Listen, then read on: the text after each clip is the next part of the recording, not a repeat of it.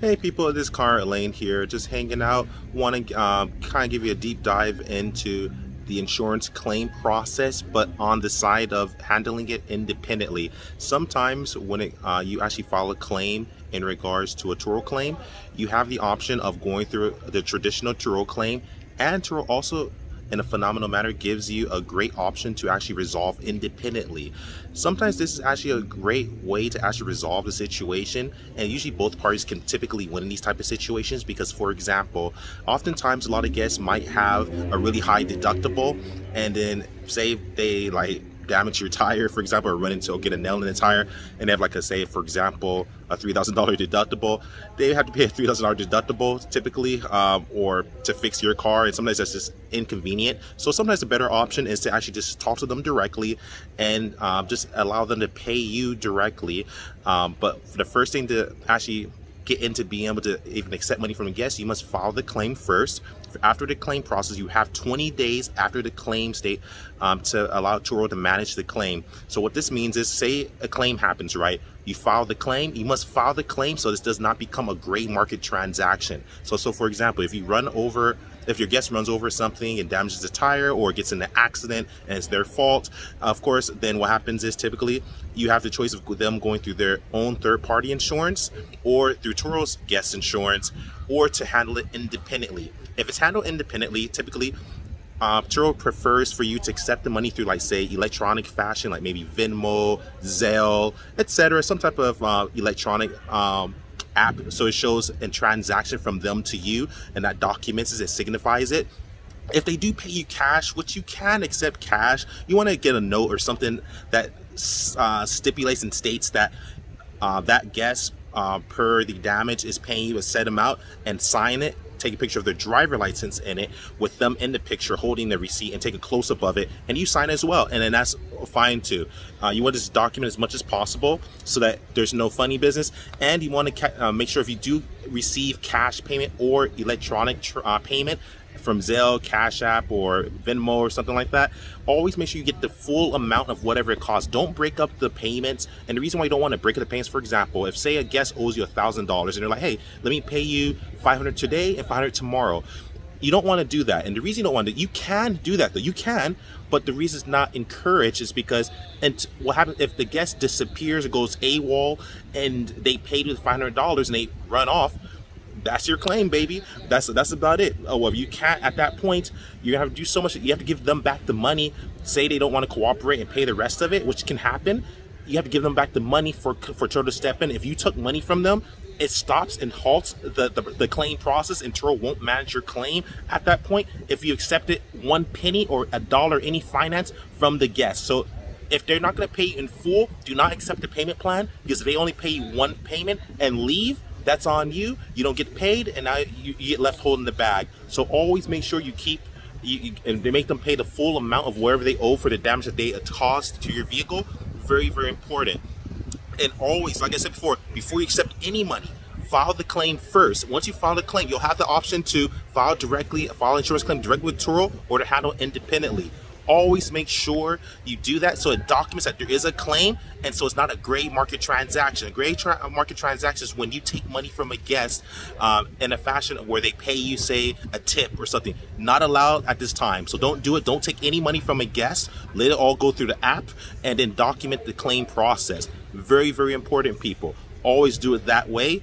But going through independently can really help you and your guests, because oftentimes what happens is that if the deductible is too high, you usually can actually just settle, and they can pay a lot less, which is less on them. Instead of them having to pay, say, a big $3,000 deductible or $250 deductible or $1,000 deductible, say they cost some damage that's $25, maybe they broke a key, maybe they create a small insignificant minimal amount of damage. You don't want to like charge them a high amount, leaves them with a bad experience, especially if they will probably cooperate it with you and just pay you out. So always consider possibly, and Turo does encourage trying to resolve it independently, because usually it's faster. Second, usually it's a clear understanding, and third, you usually save money on both sides. And minus, because when you remove Turo, there's no extra fees they have to pay for management, no fees you have to pay in general. You just pay directly for whatever the damage was caused, nothing extra. So highly recommend it. You don't have to go and settle independently. You have the choice to always settle through Turo directly or independently, up to you.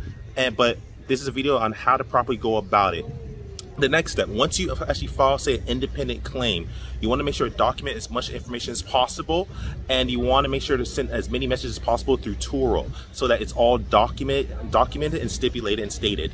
Very, very important. So do that, and then when you actually document the accident claim that you're filing to actually resolve independently, what you want to do once you actually get paid, notify Turo, of course, and that's basically it. It's a pretty simple process. You just got to make sure to actually do your part to accept. Always figure out how much certain parts of the car cost. Figure out how much it costs to purchase a new bumper.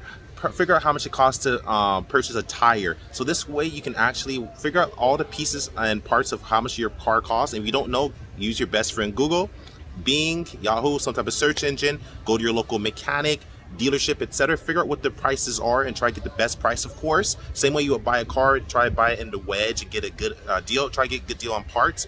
And what this will do is you'll be able to simply tell your guests how much the parts are. And if not, what you can even do is allow them to speak directly with the dealership or the establishment that you're gonna be purchasing the damaged part from. So say, for example, say they got in an accident and your bumper's damaged and they owe you for their bumper. Have them call, tell them the prices, and if they need extra peace of mind, if they don't take your word for it or they're kind of skeptical, then at that point what you have to do is give them the number to the dealership or wherever you're buying the tire from or the body shop, and then have them speak with them about the tire, the damaged bumper, etc. And that's just a good way so you give peace of mind and clear transparency for you and the guest.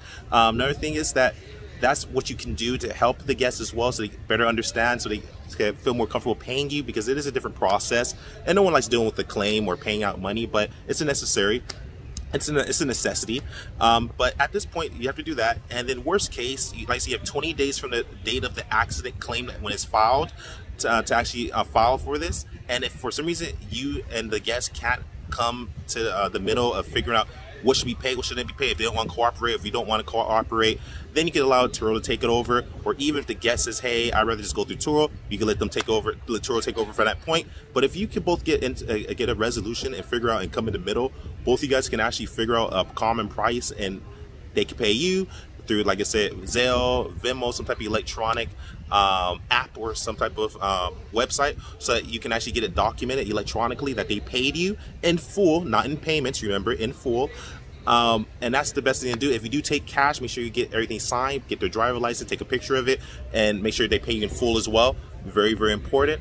Just want to help you guys out, because the more in every business there's a risk and liability, and I'm basically teaching you guys the way of actually being an actuary and also being a risk manager. I'm a business consultant by trade. I've been insurance licensed for over 8 years. I specialize in risk management and asset and risk, basically risk management and also risk reduction. So I want to teach you guys that as well. And so I'm teaching you guys a little bit on how to manage risk. So the more you manage your risk, you actually are now taking into consideration on how to actually manage it properly. So risk will happen, but you have to manage it properly. So the way you manage it, you figure out how much the parts cost of your car. You figure out your locations, become best friends with all the mechanics in your area, all the body shops in the area. The more, give them business so that when it counts, they'll give you discounts. There's guys I know, I take my car to them, they fix it even faster because they know me, and they give me great deals. It's phenomenal. You know, I mean, it really works out. They know you, they get to know you, build more rapport with you. And they almost give you a little bit of favoritism. You know, I mean, just how it is. When you give people business, they want to help you. You're helping them, they help you. It's this whole perpetual cycle of love and care and giving business. You treat a business well, they treat you good typically. So please figure out, go on Google, go online. I keep saying Google because it should be your best friend at this point. Make sure to get a list of at least 20 or 30 different body shops, at least 10 different dealerships that your cars are affiliated with, and figure out and become their friends. Stop by, give them some cookies, introduce yourself to them, give them business, paint shops in your area, find out who gives you the best prices, And now going forward, when a claim happens, so you can resolve independently, now you became friends with these people. They see your cars, and now they'll give you a deal because they know you personally, and they want your business to stay there and not go somewhere else. Understand the psychology of that. So this is a tip, is a big deeper dive. I'm really trying to teach you guys on how to actually resolve claims independently, because it's gonna happen. It's part of business. Turo is a phenomenal idea, phenomenal business plan. I highly recommend it and believe in it. I love the culture of it, and it's been a great opportunity, and I know it's gonna be a great opportunity for you all as well. But risk happens and liabilities happen. Every business has risk and every business has liabilities, just a part of the nature of the business. So it's all about managing the risk properly, and this is how you do it, people. Hopefully I did at least a decent job. Just wanted to really share that with you guys. I was sitting here hanging out, just getting some sunlight and hanging out and enjoying myself. But I just wanted to give you guys that tip. Make sure if you're gonna file a claim, consider it independently. It's definitely a great opportunity. You can save a lot more money. Typically you don't have to pay a deductible at all, no money out of pocket, so that means you pay nothing out of pocket, so you benefit in that way.